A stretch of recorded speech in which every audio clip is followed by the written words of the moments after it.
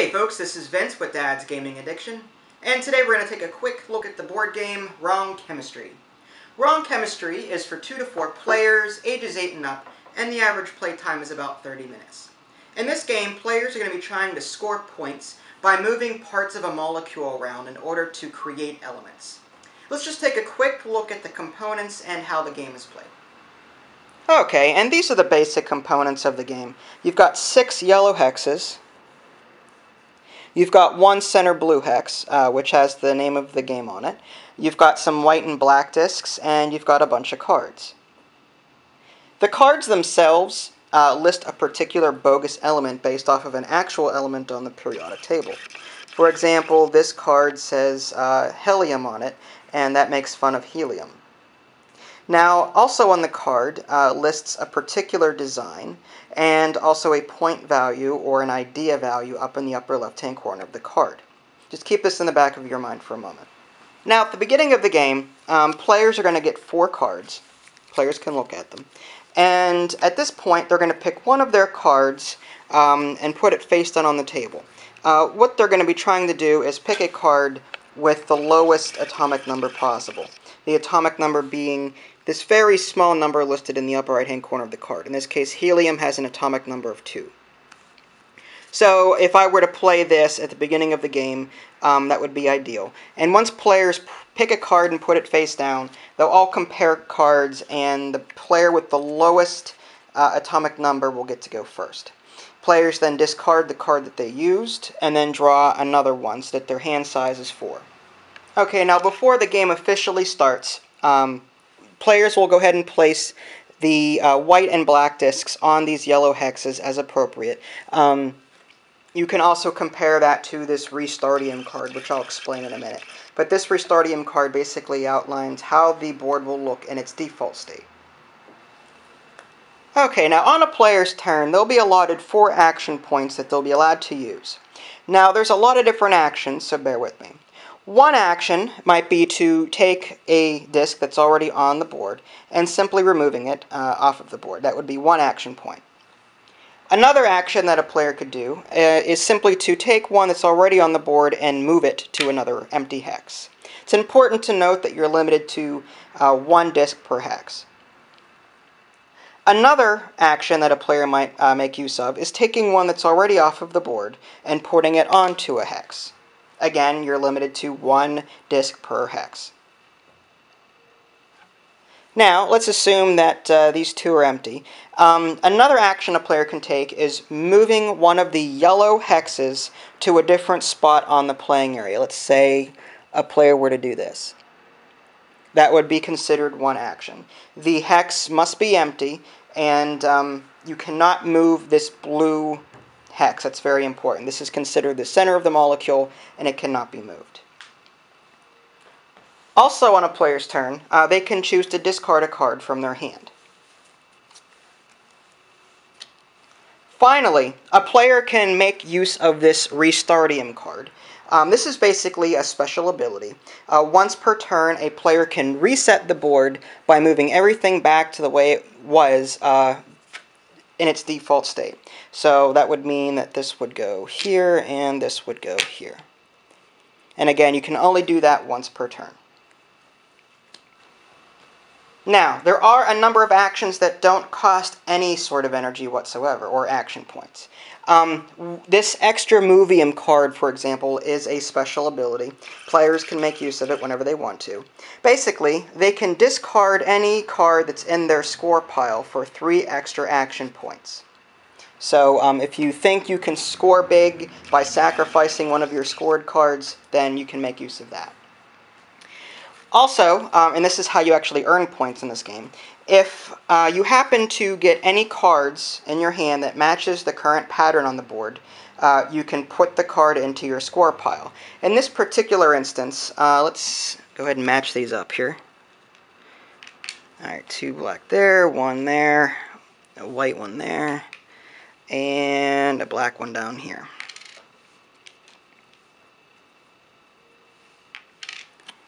Alright, now in this particular instance, this card would match the current pattern on the board. And because of that, the player could, again, energy free, go ahead and place this card into their score pile. Now, at the end of the game, this idea number up here, which is 1, would count toward their score. And I'll explain scoring in a minute. Alright, and at the end of a player's turn, they'll just simply draw up again to a hand size of 4. In this case, I have 2 cards left in my hand, so I just simply draw 2 from the deck. And that's basically it. Players are going to take turns adjusting this molecule in an effort to match the patterns that are listed on the cards in their hands. As you can see, some patterns are more difficult than others, but it's worth it. This one in particular is worth 2 idea points. This one is worth 3. So the harder the pattern, the more points you earn. And once the draw pile runs out, if a player cannot draw up to a hand size of 4, the game ends and players compare their score piles. To do that, you would just simply take all of your cards in your score pile and add up the idea points in the upper left-hand corner. And that would be a total. Now, players can earn bonus points by creating runs. Basically what that means is they would look at the atomic number. Let's see if I can zoom in on these. I've got a 14, 15, and a 16. That would be a run of 3 cards. 14, 15, and 16. That would mean 3 bonus points, plus the idea points that I would earn, 1, 2, and 3. So I would earn 6 points for having these 3 cards in my score pile. Okay, and just to quickly illustrate all of those different rules, AJ, Vinny, and I are going to go ahead and play a few practice rounds. I dealt 4 cards to each player. We're going to go ahead and pick one of these cards to put down face down so that we can compare atomic numbers. So we flip those over, and you've got 24, I've got 11, and you've got 4. So AJ gets to go first because he has the lowest atomic number. We discard those cards, and we draw 1 to replenish our hand back up to 4. Alright, and because AJ had the lowest atomic number, he gets to go first. So 4 action points to use for this turn. 1, 2,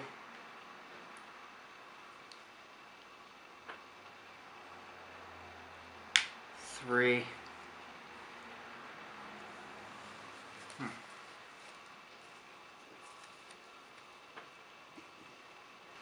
4. Okay, and Junior, your turn. 1, 2,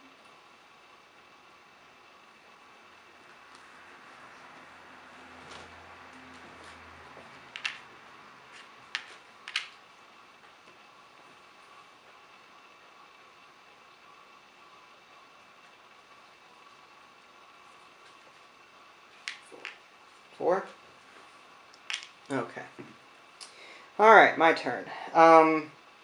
Let's see how I could possibly make any matches out of these. That one might be a little difficult based on what I see there.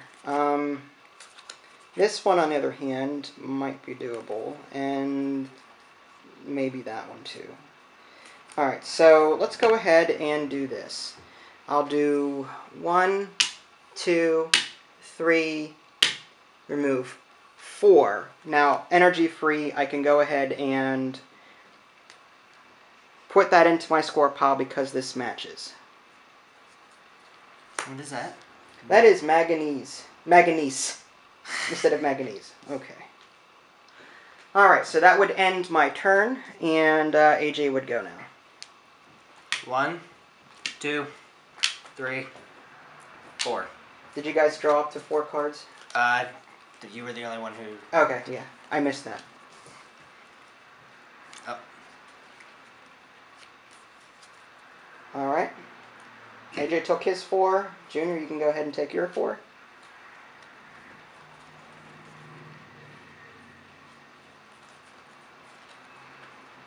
1, 2, 3, 4. Very good. So, Missy, that? Balloonium? Balloonium. Oh boy. Alright, so there you go. That matches that pattern, so you're good to go. You can put that in your score pile. You drew up to 4 cards. Now, him doing that actually helped me out because I needed these 3 to be there in order to do what I'm going to do. So, let's go ahead and take this out for 1 action. And I'll do 2, 3, 4. Now that matches this card. So I'm going to go ahead and put that into my score pile. And that'll end my turn. Okay, I jumped ahead just a little bit to save on time. I'm going to attempt to try and form that one if at all possible, but I'm not sure if I'm going to be able to do it. Actually, I think I can. It's my turn? Yeah. Alright, so I'm going to go ahead and move this one up like so. And that actually, for that 1 action, scored this Cashium. So there's that. That's worth 2 idea points. So I'm going to go ahead and score that. And I have 3 action points left to use. Goodness. There's that. I'm going to go ahead and use the Restartium ability to for 1 action to reset everything back to the way it was in its default state. That would move these here, here. Oop. There we go. That's 2 action points. I got 2 left. That might work. 3 and 4. Remove those 2. Alright, AJ, your turn. Okay. 1, 2, 3.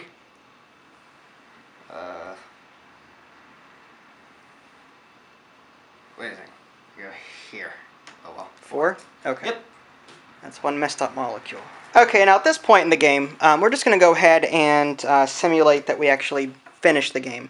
Now, the game isn't over yet because the draw POW is not out, but it would take us another about half an hour to go through that. So, to save on time and battery power for my camera, we're just going to go ahead and pretend like we finished the game. And what we would do is you would simply take the score pile that we have and add up the idea points in the upper left-hand corner. In this case, let's see if I can zoom in on my cards. I've got 1, 2, 3, 4, 6. So 6 points. Now, are any of these runs of 3 or more? In this case, no. 7, 17, 18, 25, 55. This 17 and 18 is close. If I had a 19, I could have had an extra 3 bonus points there, but unfortunately, no. So there's that. I had 6 points. What do you kids? I had 10. 10. There you go. And Vinny, did you count up your idea points? You had 11. 11. Okay. Good job. And there you have it. That's just a very quick look at the game Wrong Chemistry. It's a lot of fun. I highly recommend it. You can check out my review at www.dadsgamingaddiction.com, or you can click on the link in the below description. That'll take you there as well. This is Vince, Vinny Jr., and AJ. Thanks for watching, and we'll catch you next time. See ya.